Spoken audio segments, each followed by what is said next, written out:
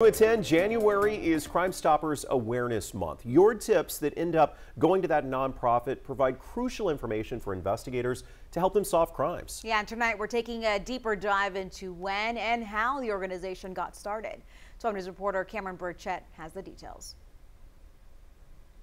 Crime Stoppers of Southeast Texas is one local nonprofit that keeps on giving. The history of Crime Stoppers is rich, and how it became a successful program was the result of a tragedy.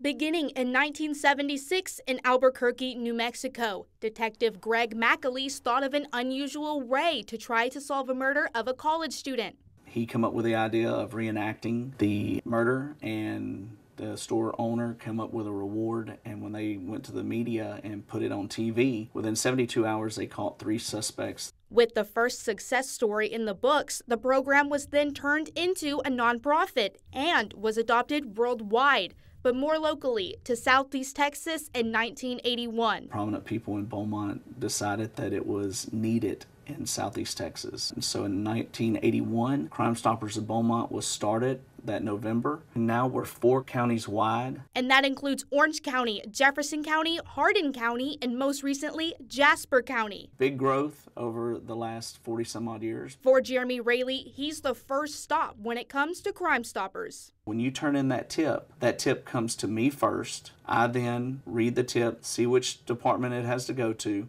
The value of a tip is priceless, especially when it comes to the families of cold cases, which is why the program is so important. A lot of times our success stories are other people's tragedies, but it's bringing justice to those victims. The program celebrated its 40th anniversary, and Rayleigh had the opportunity to speak with Detective MacAleese, the founder of the Crime Stoppers program. Get his insight of why he developed the program and what made him think about it was amazing to hear. That's part of history of the overall program.